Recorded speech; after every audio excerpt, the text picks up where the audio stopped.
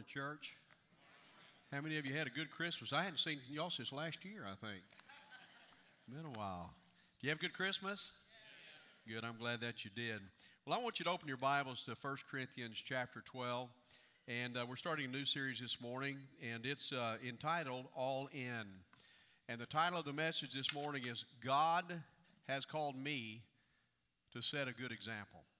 God has called me to set a good example. Let's all stand again, if you would, and open your Bibles to 1 Corinthians chapter 12. And I want to read verse 12 right now. Keep your Bibles open to this passage. The human body has many parts, but the many parts make up the whole body. Let's pray together. Heavenly Father, thank you that you have given us a system, it's your divine system, in which you would have your church function. And Lord, I pray that today we will recognize and realize more than ever before that every one of us matters in your family. And what we do for you matters. It makes a difference. So Lord, I pray that your Holy Spirit will speak to each and every one of us, and we ask this in Jesus' name. Amen. Thank you. Please be seated. I know it was on the video, but I want to reiterate what it said. 9 out of every 10 churches in America are either declining or growing at a rate slower than the population is growing. Now think about that. 90% of churches, that's all denominations, are either declining or growing at a rate that they're never going to keep up with the population of their communities. Now I don't know about you, but that makes me very, very concerned for the church in the future. Sometimes I wonder, because of what God has called me to do, I wonder, these young ministers that are coming in to the ministry today, what the church is going to look like to them 20 years from now, or 30 years, or 40 years from now. Because I can promise you, unless God intervenes, it's going to look radically different. In fact, it reminds me of what you would see over in England when you would go to churches that used to be filled to the brim, and now they're ghost towns. Went into one church over there that would seat 1,000 people, and they averaged 30 to 35 people every single Sunday. That's all. America is headed that way unless God gives us revival. And how many of you would agree this morning that America needs revival? We certainly do. Now I want to share with you something. 67% of the builder generation. What's the builder generation? Those that are born between 1925 and 1945, 67% of those say and identify themselves as Christians, 67%. If you're part of that group, why don't you stand up? If you're born between 25 and 45, would you stand? Amen. Now keep standing. You guys are the ones who built this country. You are the ones that put your hand to the plow. You are the ones that made a difference. You are the ones who stood on the ideals of our Constitution and Bill of Rights and made this country what it is with the blessings of God. Amen?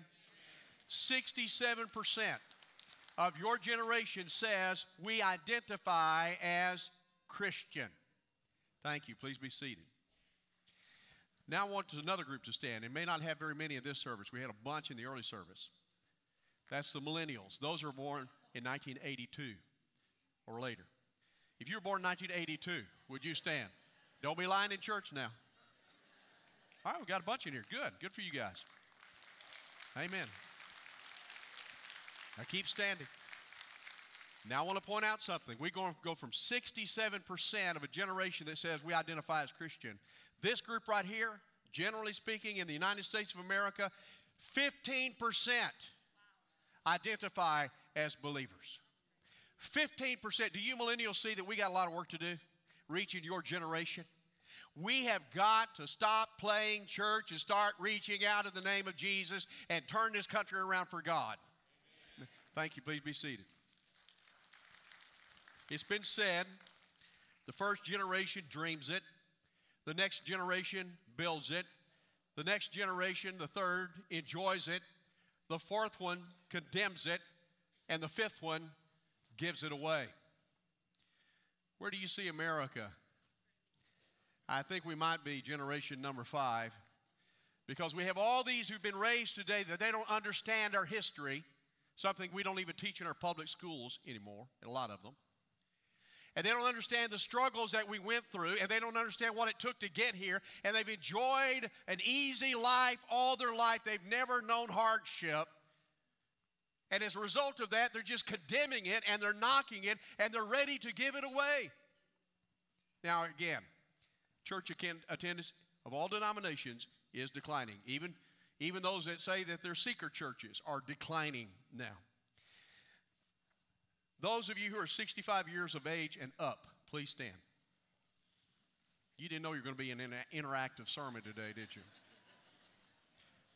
Now, this is funny because it's exactly flip-flop in the early service, you know. 65 years of age or older, some of you ladies say, I'm not standing. I'm not telling him how old I am. Now, look around you. Today, 24% of people in your age group, 24% attend church once a week. Get this, 15% of people in your age group never go to church. Never. Now, did you hear that? Only 24% of your generation attends church on an average out of a month, one time. That's amazing. Please be seated. If you're in the age group 50 to 64, please stand. Look around you. 28% of the people in your age group attend church once a week. Only 28% of the people in your age group attend church one time a week. And 24% of the people in your age group, get that, 24%, almost one out of every four, never, ever go to church. So it's going from 15% to 24%. Thank you. Please be seated. If you're from the age of 30 to 49, please stand. 30 to 49. Now, one thing I would say that really blesses me as a pastor, we can see that we're multi-generational, can't we? I like that. Now, you look around. 32%. You guys win. 32% attend church once a week.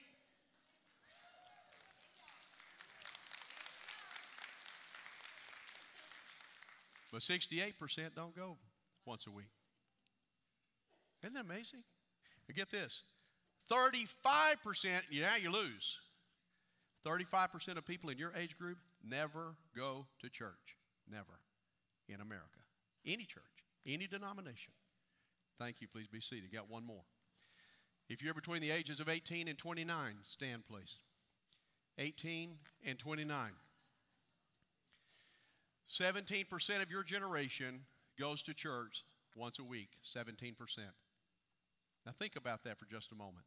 17% and 26% of your generation never goes to church ever in their life.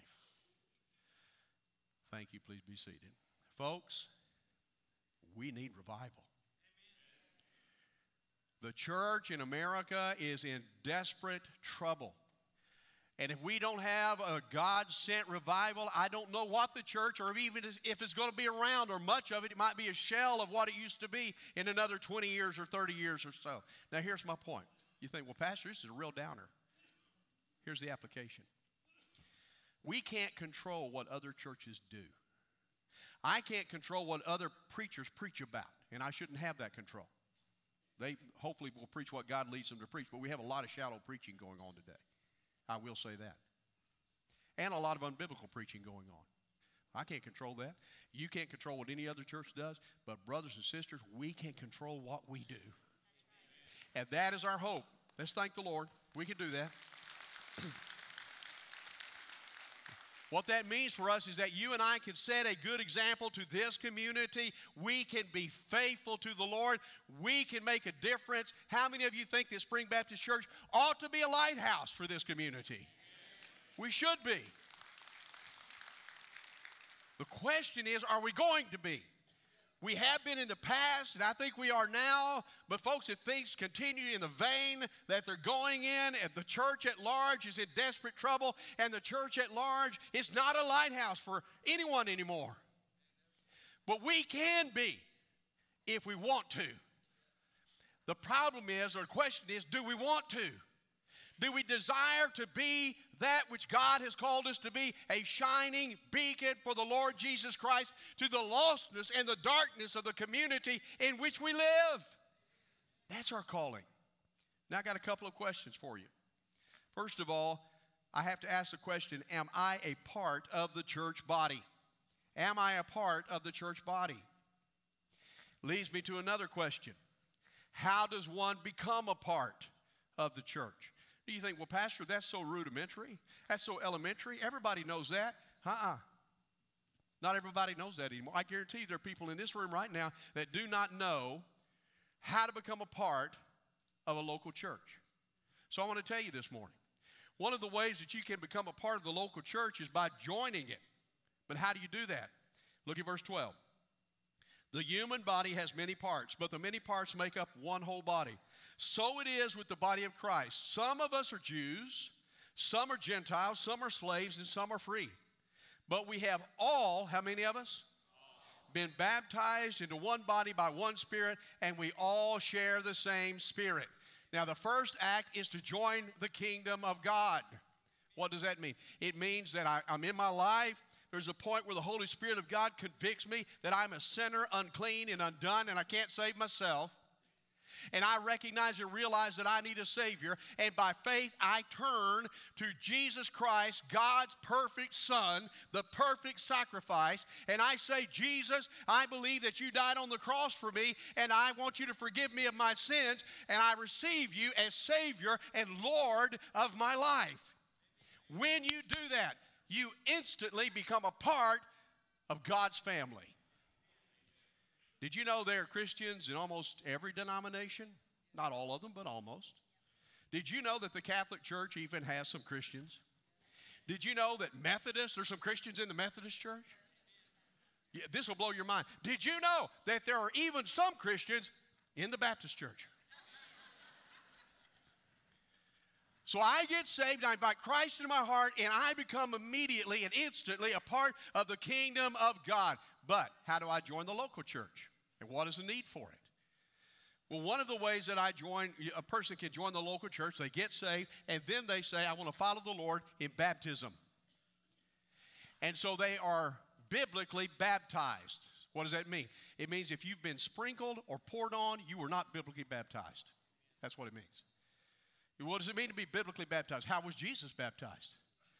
John the Baptist, who baptized Jesus? John the what?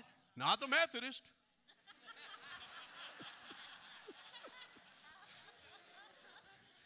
Actually, it just means John the Baptizer, okay? And so John the Baptizer took Jesus and he put him underneath the water, which was foretelling that one day Jesus would die for the sins of the world, be buried in a borrowed tomb, and 3 days later he would rise up out of the grave. You can't tell that story by being sprinkled. You can't tell that story by being poured on. The biblical way to be baptized is by immersion. If you've not been baptized by immersion, completely plunged underneath the water, and that's what the word baptizo means, to be completely covered with water. That's what it means. If you've not been baptized that way, you have not been scripturally baptized. And it matters. There's another way that you can join the church, and that's by letter. Something we don't hear much about anymore. And I know some would say, what does that mean? That means that you come here and you walk down the aisle and you say, I want to join your church.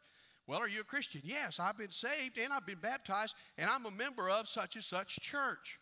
So what we do is we write such and such church and we ask them for your records and they mail your records to us. That's how you join by letter. Does that make sense? Okay. And there's another way. We join by statement. What does that mean? I'd like to join this church. I'm not coming from a Baptist background, but I am coming from a denomination that is of like faith and order.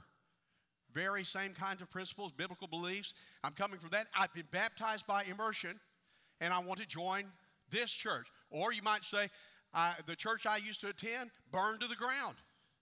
They don't have any records left.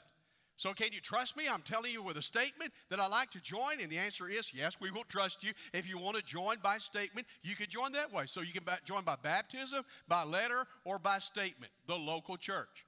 And it's important that you become a member of a local church. Why? Because in that way, you can count on us and we can count on you. We know who you are. We've got you enrolled in a Sunday school class or a small group or a life group, whatever you want to call it. You're enrolled, and the people there love you, and they're going to take care of you. And that's where you find your home. That's where you find your network of friends, is in a small group. And it's important that you be a part of a small group so you can journey through life together. And it's always better to journey through life with someone than all by yourself. Amen? We got a bunch of loners out there this morning. Don't you agree it's good to go through life with someone? It is. Now, it's a personal choice. You cannot get saved through osmosis. You say, preacher, I must be saved. I'm an American. Well, if you were born in a garage, would that make you an automobile? If you were born in an oven, would that make you a biscuit? Just because you were born in America does not mean that you are a Christian. It doesn't mean that. It's a personal decision where I say, God, I need your Son in my heart. I need your forgiveness. I believe you. I trust you. I know Jesus died for me, and I receive him as my Savior, my Lord. You do that, and then you're born into the family of God. You're saved when? When you confess Christ as Savior and Lord. Now, a lot of people want Jesus as Savior because they want fire insurance. I want to know that when I die, I'm not going to go to hell. So I want to get saved so I won't go to hell, but I'm still going to come to church when I feel like it. I'll pray when I feel like it. I won't when I don't feel like it. I'll read the Bible when I feel like it. I'll witness if I feel like it. I'll give if I feel like it. If I don't, I just won't do it. And so we go through this journey right here of saying, okay, I want fire insurance, but I'm not going to let Jesus be the Lord of my life. What's the word Lord mean? He's your boss. How many of you know that Jesus is the boss? You know? And we as believers are supposed to follow the leadership of the Holy Spirit and the example of the living Lord Jesus Christ that he has set for us. And in that way, we become the example that this world needs. Now, here's something that Baptists believe that a lot of other denominations do not believe. And I'm glad we believe this. Here's what we believe. If you've been born into the family of God, he is your heavenly Father, and you are his child, and there is nothing that can separate that relationship. Nothing. Do we have a kid in here? Do we have any kids in here? Where at? Come on up here. Can you come up here with me? What's her name? Sarah? Okay, Daddy, come with her. Come with her.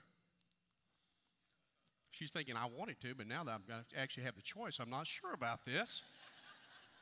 Come on up here. How old is Sarah? I'm not going to hurt you, I promise, Sarah. I like kids. I love children. Come on up here. How old are you, Sarah? 16?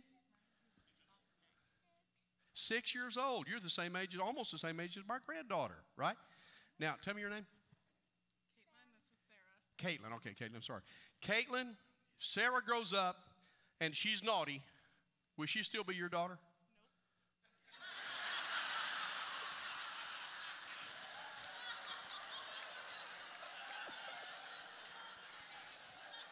Nope. This wasn't part of what I planned. Yes, she will, right? If she does a lot of bad things as a teenage girl, is she still going to be your daughter? Yes. And if she winds up, God forbid, if she winds up doing something so bad, she winds up in jail one day, will she still be your daughter? Jail. Yeah. Yeah. So what you're saying is, are you and her going to be getting along if that happens? Might have some tough times, but I'll still love her. You'll still love her. Why? Because she is your daughter. She's your daughter. But you're probably not going to be getting along. She's doing a lot of bad things because it hurts you, right? Yeah. So here's what we're saying. She can break fellowship with you, but she can never break relationship with you. You will always be her mother. She will always be your daughter. Amen? Amen. All right. Thank you. Thank you. I appreciate it. So here's the application. Have any of you ever done anything wrong after you got saved? Raise your hand. If the person next to you has done a whole lot wrong, raise both hands. Okay? All right? So Are you and God, when you're disobeying God, you're not walking with God like you should? Are you and God in good fellowship? No. But does that mean He's no longer your Heavenly Father? Not at all. We believe that if you've been born again, you are always a part of God's family. You may stray from God. You may do some things wrong. You may disobey God, and you might do it on purpose. But God still loves you, and you're still His child, and the Holy Spirit will always beckon your heart to come back. Aren't you thankful for that? I'm very thankful for that. Here's the second thing. Lord, help me to get through this sermon, all right? Here's the second thing. Another question. What is my role in the church? I want all of us to ask that together. What is okay? Every believer is a part of the whole. Every believer. It says in verse 14, yes, the body has many different parts, not just one part. I'm assuming that probably all of us came to church in a car, an automobile this morning. Maybe there's somebody that walked or rode a bike, but probably 99.9% of us came to church in some kind of an automobile, and we got here. And here's the thing about a car has a lot of different parts, doesn't it? And when all the parts are doing what they're supposed to do, the car runs and you can get where you want to go, right? We'll see here in a moment the writer makes some great application concerning this. But can you imagine if the alternator, you're trying to start the car and the alternator says, you know, I don't like being an alternator. I want to be a radiator. And the radiator says, you know, I don't really like being a radiator. I want to be a spark plug. Can you imagine that conversation going on with the different parts of your car? See, they all have unique, different responsibilities, so to speak. Different things they were designed to do, and when they all do those things that they're designed to do, your car runs. Have you ever gotten in your car and turned the key and you hear, and the battery's dead? When you do that, do you just say, praise Jesus? Because a battery is designed to start the car, right? And when it doesn't do its job, the car can't run. It can't function. It won't start. It won't go anywhere. It won't move anywhere. Every part of the car, the automobile, has a job. Here's the application. When every church member does their job, the church functions like it's supposed to function. And if any of us fail to do our job, we're not going to be that well-oiled machine that God's called us to be. There's going to be a weak link in there somewhere. There's going to be something missing, a part of ministry that's not there because someone somewhere chose to not do what God told them to do. But if we all say, yes, I understand I'm a part of the whole, the church, and I want to do what God's called me to do, it's a glorious thing. It's a wonderful thing when God's people do what God has called them to do. Look at this. Every believer is placed by God. In verse 15, if the foot says, I'm not part of the body because I am not a hand, that does not make it any less a part of the body. And if the ear says, I'm not part of the body because I'm not an eye, would that make it any less part of the body? If the whole body were an eye, how would you hear? Or if the whole body were an ear, how would you smell anything? But our bodies have many parts, and God has put each part just where He wants it. So all of it's orchestrated by God. Do you see that? He's put each part right where He wants it. Verse 19. How strange a body would be if it only had one part. Can you imagine just a giant eyeball up here this morning? Just a big old eyeball, and I communicate to you by blinking. Can you imagine that? Yes, there are many parts, but only how many bodies? So imagine this about the human body. What if it was just one big eyeball? How would you hear? What could you imagine if your ear said, you know, I want the whole body to be an ear? How would you smell anything? Can you imagine going for lunch and they set down the Baptist bird, which is fried chicken, and you say, let me smell that. No. Because they all have unique, individual parts to play that make the human body function like it's supposed to function. Can you imagine if the body were just one gigantic gluteus maximus? Somebody say, I'm going to Google that. You'll be surprised if you don't. Did you know there's sometimes in churches that there are people that say, I believe that God has called me to be the gluteus maximus of this church. Or somebody else says, I believe God's called me to be the pain in the gluteus maximus. Now, have you figured out what it is?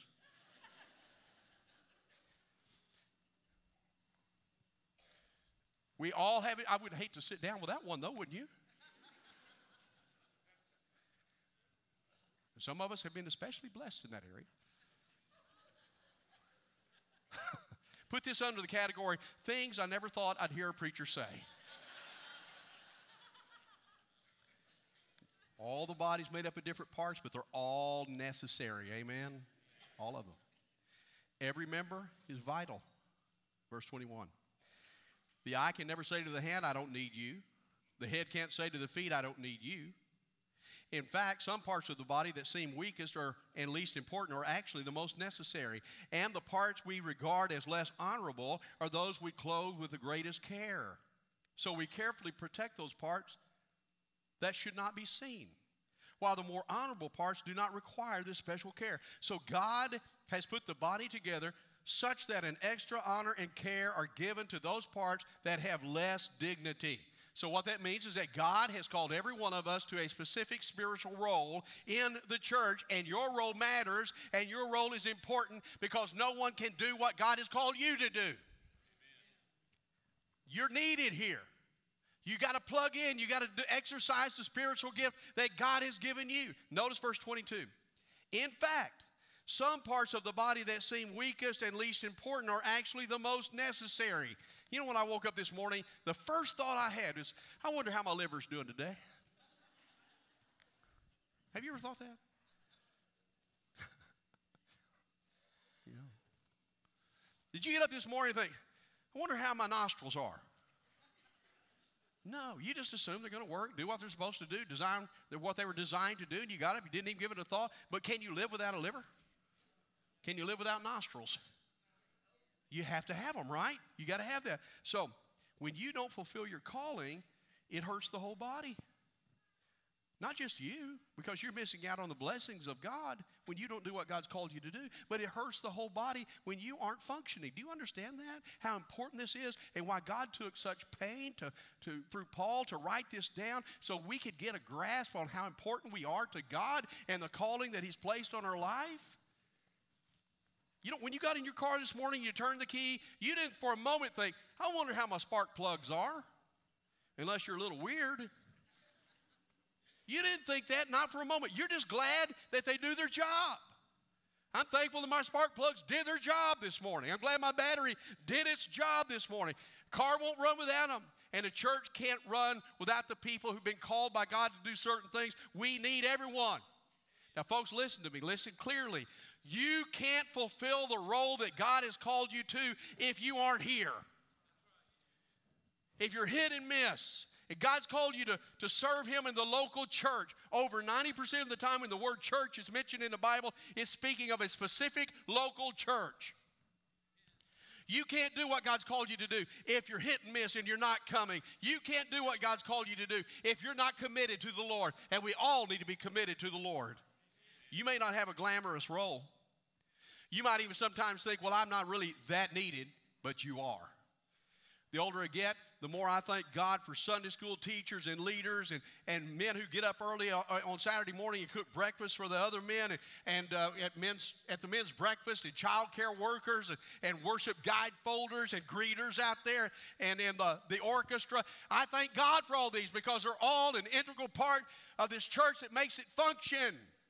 You thank God for them? Let's thank the Lord.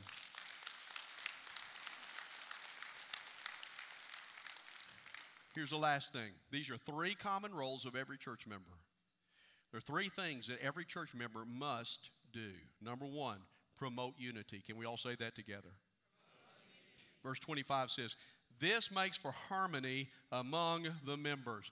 when there is mutual submission one to the other, when we all understand what God has called us to do, and there's no jealousy involved, there's no aggravation. You know, don't you just get tired of it when people say, well, if I did that, this is the way I would do it.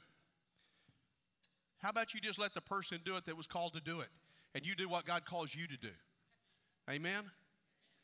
Wouldn't we all be better off if we quit complaining and griping? I mean, I'm talking about the church at large. Of course, this church, there's never been a negative word said in this church. Wouldn't we all be better off if we were optimistic and supporters of one another? Amen. Look at the person next to you, say, I support you. And then you tell them back. Second thing, show love and care. Say that together. Verse 25, so that all the members care for each other. If one part suffers, all the parts suffer with it. And if one part is honored, all the parts are glad. When one of us hurts, we ought to all hurt. We ought to care. And when one of us has a blessing, a special blessing, we shouldn't be jealous of that blessing. We should rejoice. In fact, I am absolutely 100% convinced that God will never bless you beyond your ability to rejoice when He blesses somebody else. You hear what I'm saying? So when one of us hurts, we all hurt. When one of us rejoices, we all rejoice. Have you ever slammed your finger or thumb in a car door? You ever done that? Or let me ask, have you ever hit it with a hammer? Okay. Here's what it means. I'm out in the garage. Let's say I'm doing two things at the same time. I'm hammering and I'm dancing.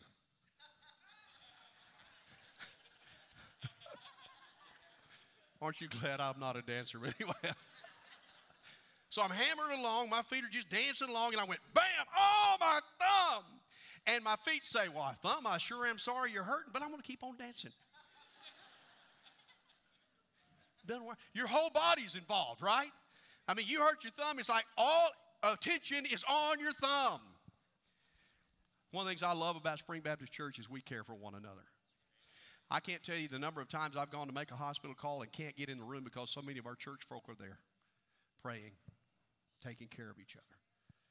I mean, that you guys cook meals for each other. You go and pray with one another. You mow each other's lawn. You'll do laundry for each other. I've been thinking about faking sick, so y'all come do some of that for me. We take care of each other. That's what a family's about. Amen. And when one of us hurts, we ought to hurt for them. Genuinely hurt for them. And when one is rejoicing, we ought to rejoice with them. When somebody tells you something good that's happened in their family, praise the Lord for it. Don't be envious or jealous of it. Here's the last thing. Be involved. Verse 27. All of you together are Christ's body, and each of you is a part of it. So the whole can't function if the parts aren't working. What if next Sunday you came to church and if you're a Sunday school teacher, raise your hand right now. Hold it real high. Wave your hand at me, all right? Wave your hand at me. Can you imagine if they were out front and they're picketing? We're on strike. We're not going to teach today because we have not been getting enough accolades, enough praise, and enough honor. So we're striking until people start praising us and honoring us because we deserve it. And they're just marching around the church holding their signs. They don't do that because they serve the Lord. Amen. That's why they do it. God called them to do it. And we ought to make sure, you ought to make sure next Sunday when you walk into Sunday school class, if you haven't told your teacher, director, hey, I want you to know something. I appreciate you. I appreciate the lessons you bring. We ought to rejoice with them and thank them and have a heart full of gratitude because they serve us diligently. Can you imagine? Amen. Let's thank them. Can you imagine if you went to drop your kids off or grandkids off back in the preschool nursery area back there, and then all of a sudden the teacher said, hey, we're not taking any kids today because we're on strike. You got people right now that are back there with our kids and our grandchildren that are rocking them and singing to them and reading them a Bible story and changing a dirty diaper because they love Jesus. And they deserve appreciation. Amen. I thank God for every one of you. For every single one of you. You are a blessing to me. And I thank you for serving the Lord and loving Jesus with abandon. I thank you for the times that you've come up to me and encouraged me as your pastor. You've made a difference in my life. Thank you, brother. I love you, Monty. Love you.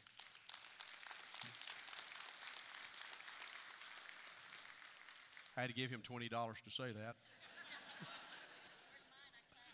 I love Monty. He's a good guy.